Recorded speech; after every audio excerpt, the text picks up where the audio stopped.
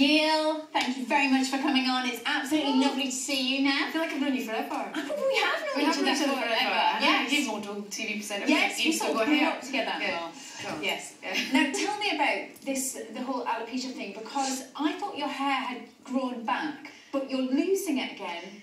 Yeah, I don't know. I genuinely don't know. It was a really, obviously it's a very odd condition that no one really knows much about. Some people say it's stress, some people say it's hormones. I was really fortunate to have a really good shaped head. Yes. You know, and also it was good also being in the public eye because you could actually help other people. So I took about a month of going, oh, boo-hoo, poor me, and then... When it first happened? Yeah, and now I've got a big patch at the back of my head. I don't know if you want to see it at some point, and I've got a patch here, so I'm wearing headbands at the moment, so I don't know if it's going to fall out. If it does... When did it start happening again? Start happening again about a month and a half ago. Yeah. So... and how did you feel when you sort of like... Did you just... I must admit, I did think, oh God, not again. Yeah. But I do know that, you know, this woman came up to me in Sainsbury's the other day and she just burst into tears. And I was like, she took her hat off, she had no hair, and she gave me a big hug, and you're just like, do you know what, it's not the worst thing in the world. I work with lots of amazing kids that have got a lot worse things than me, and, you know, if it happens again, at least this time I can deal with it. Yeah. It's alright, my daughter's used to it. Yeah, you take a fantastic attitude too, but explain to us exactly what is alopecia. I wish I could. I don't really know. No one really knows. It's like I said before. It's either hormones or stress. And I don't know. I've gone to specialists. I mean, when I first lost my hair, eyebrows, eyelashes, all my body hair. That was amazing. That was the best thing ever. I had my first bikini wax about 3 weeks ago, and it was horrific. I forgot how painful. And I was like, oh God, that could have just all stayed away and that could have come back. Yeah, but no, I don't. Like that. No, it doesn't. And the first specialist I went to see, because how long ago was that? It was 2005, so five years ago.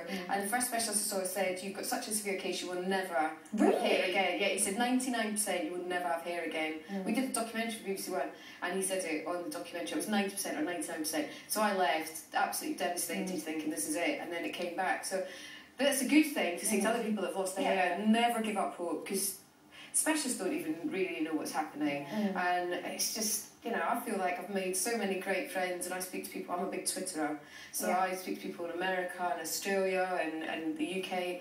And yeah, I can't say what would make your hair come back, because obviously I don't know, because it's falling out a little bit again. But you know, I just get on with it and see what happens. It seems like you've taken a lot of positives out of the situation. You know, you talk about meeting new people, etc. But how, in general, do people react to you?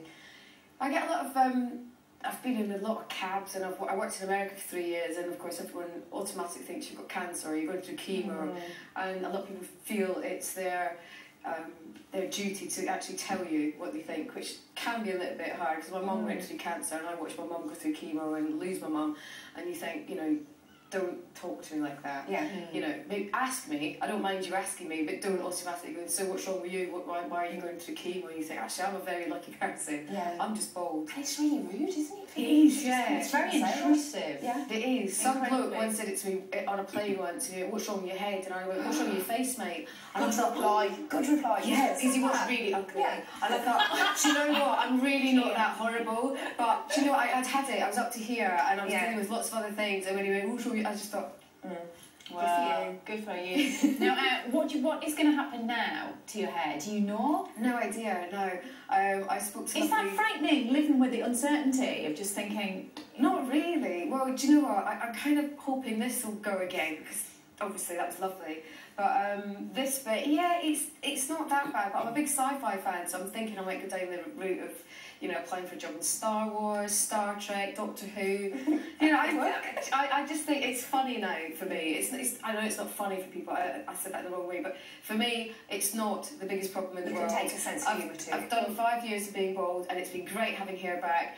Kind of unfortunate it's going again, but it's not the worst thing in the world. I've got to stop you there. Thank you so much for coming in. You have to stop me. I do have to stop you. It's live. I can do all that.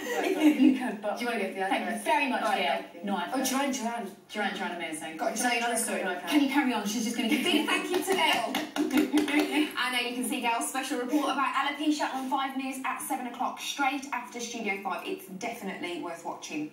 Now, something Jane has been very